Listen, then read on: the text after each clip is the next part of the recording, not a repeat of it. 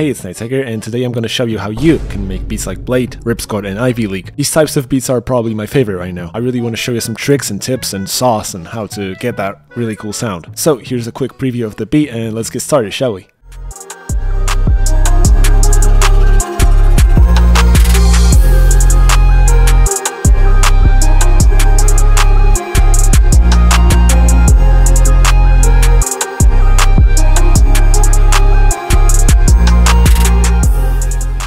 So first we actually need a cool melody sound. Your best bet for the sounds would probably be something like Serum, Spire, and maybe Omnisphere. I made a drum kit specifically with this style in mind, so I'm just gonna search for some sounds there. That's definitely a cool sound. I'm just gonna try and make a melody. How do I go about this? I usually want to start with a nice chord progression, so I can just load up any of these and see if they work.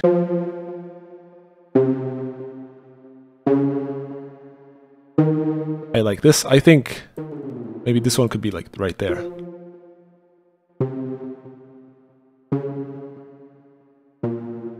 Yeah, alright, I dig it. Let's move it. I think I want to go up in BPM to like 156 maybe. So since we're making Blade Ripsquad type beats, we really want to get that major intonality, that major melody. Because the chords are pretty dark, right? They're like certainly in the minor key.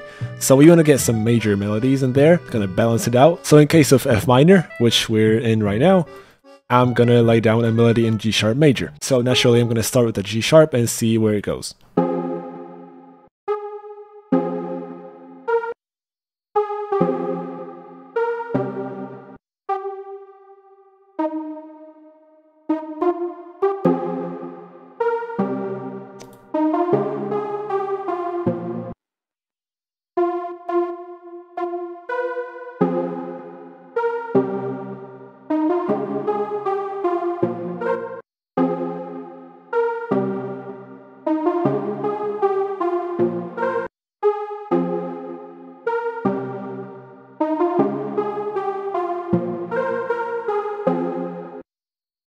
I like this, whoa! Now I'm gonna try and find a cool lead, I think. Or you know what, I'm actually gonna stack a nice pad. Just trying to pick a random one and see if that works. Actually, I just had an idea for the melody. It could go like...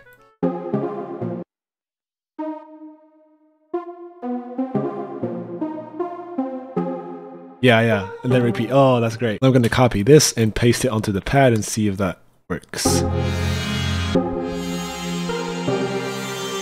It's not quite the sound I'm going for. DG. Alright, I'm gonna get rid of this top melody. I don't think it fits as well. But I'm actually gonna get some notes in like G sharp, G.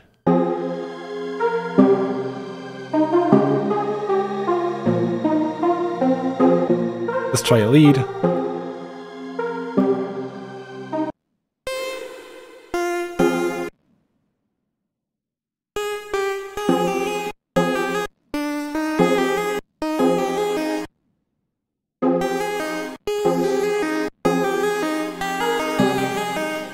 I kind of like where that lead is going, but also I think the chords could be a little bit longer like this. I definitely need to change the lead sound. Let's try a different lead. It's really ambient. I like this.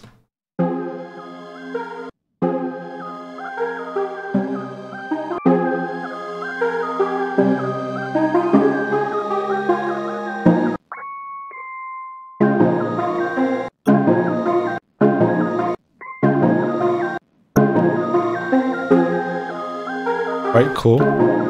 I really like this melody I set down on the keys, so I think I'm going to try to expand that with a nice lead. So I have my 4 favorite presets right there, like just hanging around, so I'm actually going to use one of them. I'm actually going to copy this top melody I have here, as well as this one. Might not sound too great now, but I'm actually going to add some delay and maybe portal and see how that goes. I'm going to try and add one more sound to emphasize that chord progression and just the overall feel. Right. Now I'm going to drag my left mouse button to select all of these and hit Ctrl L, so each of these sounds gets routed to its individual mixer track, and it actually gives it a nice color. And I can select them all with Control like this, and right click and select route to this track only. Now that's going to create a bus channel for these melodies. I'm going to apply some EQ and I'm going to cut out all the low end. And the reason for that is you don't want your melodies to collide with the bass you're going to add later. Speaking of the bass, I think I'm going to go for a nice sort of ambient bass here. It's a very classic Reese sound. So I'm going to select this chord progression here and also use the Control and Shift to select these F notes here, and I'm going to copy it to the bass. I'm going to add some delay from my mix presets. And I'm going to get in my favorite reverb right there to drain it a little bit. There we go. I think this lead turned into a very nice addition to the sounds without being like super overwhelming. I do feel like it's a little bit empty, so I'm actually going to experiment with one more pad sound.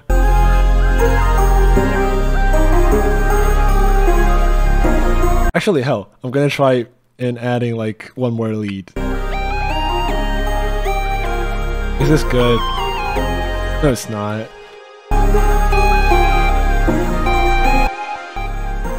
You know what I just did? I just made the most generic lead pattern you can ever imagine. And you know what? That's fine. I'm having fun. It sounds great. I don't care. I'm actually gonna add some crystallizer to it. Let's see what happens. Gonna get my favorite reverb here. And also some delay. And some panman actually. Yeah. Panman is pretty great. Right, now I'm going to select the first and the last pattern and drag them onto the playlist and hit Ctrl B a few times.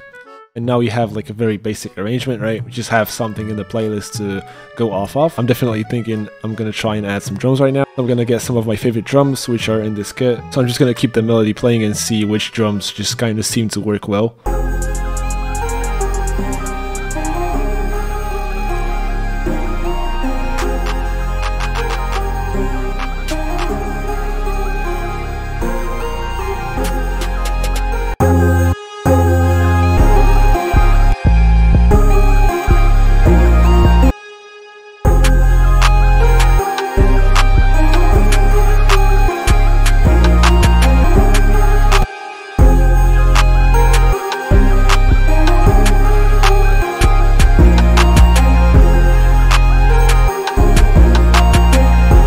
Hold the left mouse button to select all of them and Control L again. Sidechain my kick to the 808s and sidechain my kick to the melody. Then add the limiter, go to compression and select the kick. Lower down the threshold to somewhere here. Make the ratio like 2.0, I guess, something like that. And then sustain to 0 and release to half of that. This is usually the settings I go for. They work the best for me. Then the same on the bass, but instead I'm actually gonna lower down the threshold and make the ratio a little bit higher. And now for the master, I'm gonna use my master preset.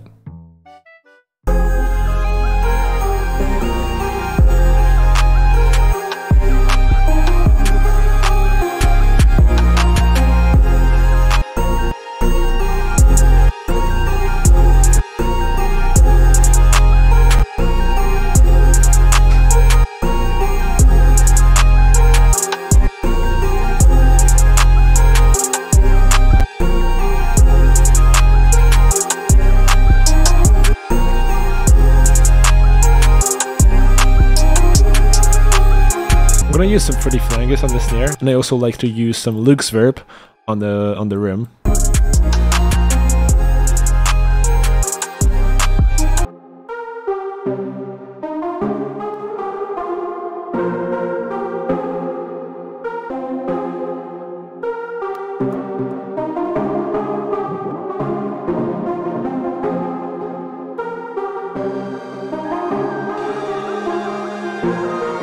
Then I'm going to try to create an arrangement, and that's sometimes difficult for me, especially when I have so many melodies, but I just try to remove some of them on the beginning and see what happens, right? Let's remove these ones.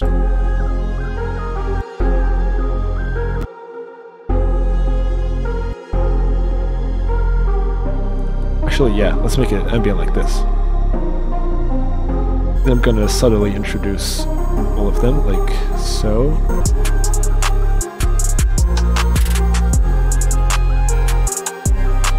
Oh yeah, that comes in so nice. Oh wow. I don't feel like going really crazy with the transitions. I think some more subtle ones would work better. Let's try the crash riser. I think it's gonna work well, especially on the beat drop right there. DP riser, actually, maybe, with a lot of Luke's verb.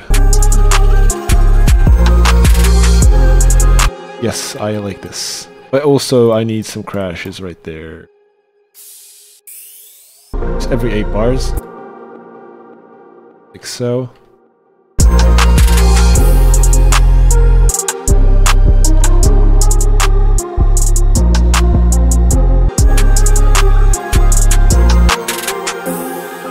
I actually didn't add any open hats, but I think that works pretty well. So that's gonna be it. Let's go. And my FL Studio crashed. Can I get like at least half of the beat back, please? No! Where are my transitions? No!